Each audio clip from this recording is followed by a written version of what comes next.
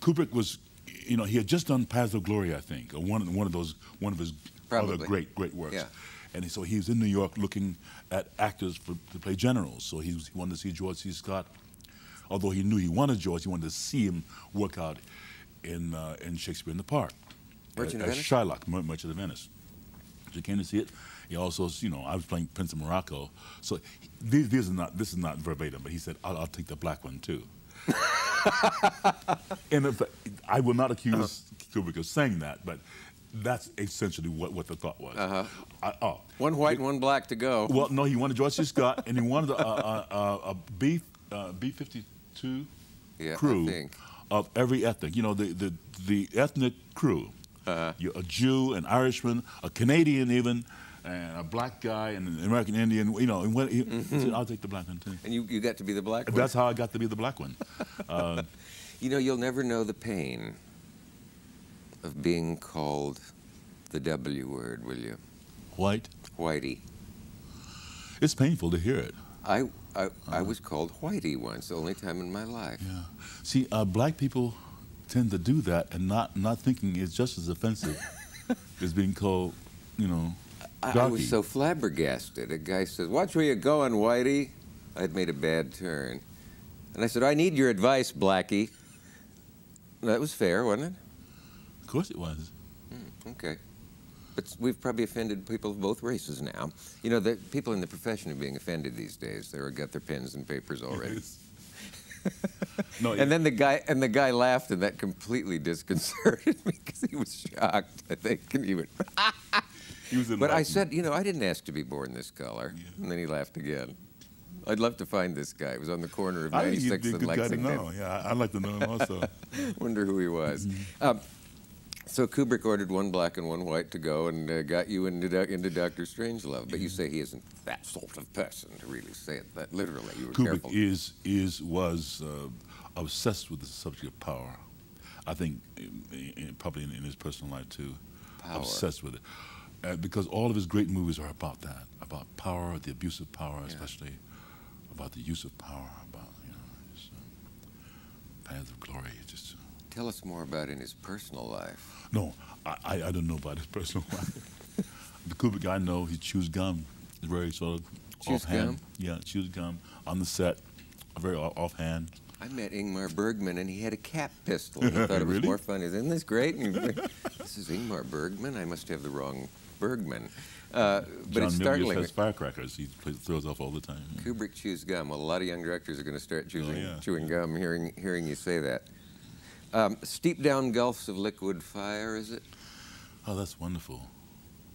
That line, what is that, 6 words from Othello?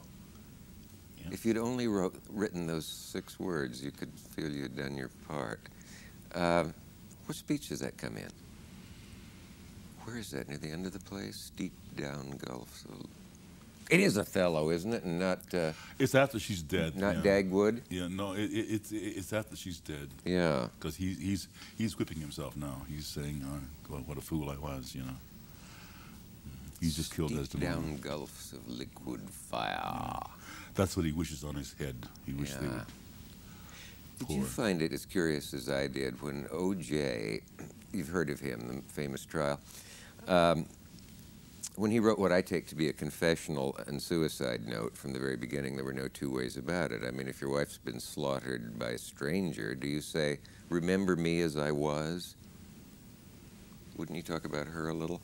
He said, "Remember me as I was, not this confused figure," and so on. Remember that? Was that among the things you would not say if your wife was murdered by someone else? Is "Remember me as I was"? To me, the whole case is right there. But anyway. He said, maybe I loved her too much. Did that ring a bell with someone who's played Othello how many times? Who loved not wisely but too well. Yeah. But remember and then strangled a white woman. Remember me as I am. Yeah, that was... Is that in there too? Oh, yeah. Oh, yeah. Oh, that just gave me goose pimples. Just the verb is different. He must have had to study it in school and probably unconsciously. But I think O.J. must have read it too. That's 2 Othello quotes. And then, of course, there's These little hands will ne'er be clean from another one, but we don't want to get too Shakespearean here. Maybe Judge Ito ought to get onto that one. Could your son read Penrod in this age of political correctness and enjoy it? He likes buckwheat. You like buckwheat? You know, he calls it buttwheat. Buttwheat. And totally politically incorrect when he howls with laughter about buttwheat. Now, my son he has no concern about politics at all, especially the correct kind. Yeah. You haven't banned Huckleberry Finn from his reading. No. Can you imagine that snooty school in of Connecticut? All three races, you know, so there's not much I can ban. There's no way to find the borders in you. But you said somewhere once, I am going to stop right here, the chain of no fathers in my heritage. Maybe you said That's easy. That's easy. I mean, it's quite easy to be a father, to be a cousin father. I think the hard thing is to be the abandoning father, to be the absentee father. That's very hard on the psyche, you know. I don't. Especially since whatever they're escaping, they've also run into, you know.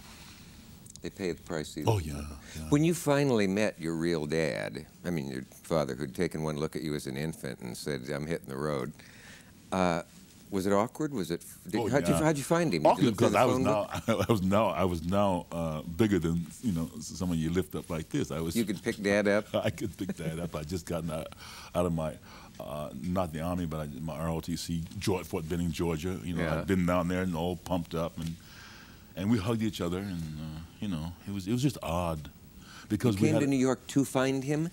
Well, yeah. I mean, if you want to do the storybook version, yeah. He was known, though. There were foot tracks in the sand. Yeah, he was known. Yeah. Yeah. And I came to find him. You know, I say- came to meet him because he had offered me a trip to New York when I was 14, and I was forbidden to come. Did a door open, and there he was behind it, and you said, "I'm your son"? No, I got off a train in Far Rockaway, and he was there in his bathing suit, strapping, you know, handsome, We knew you were going to. very handsome man. Yeah. And he walked along the tracks in his bare feet, and we hugged, and there, you know, the passing trains. Yeah. It's a nice scene for the movie of your life. But we with Charles Barkley playing me. We didn't know what to do with these, and we made the mistake of trying to mess with the identities. You know, he had his identity, I had mine, and to be father-son, you got to have some sort of a blend. And we tried to mess with that alchemy, and it was a big mistake. It still is. I mean, when he and I try to be father-son, it's a big mistake because it's alchemistry that has to have started back in the mortar and pestle, and it didn't. So And you had no past to draw No, on. there's with no- him, so there's you no- couldn't really, And it felt false to try to be father and son. yeah, it was you know, blood doesn't mean anything Yeah. of itself, you know, except DNA. Right, which takes us right back to that inevitable subject. I'll tell you a story, and you, in the next segment, that you'll remember the longest day you live.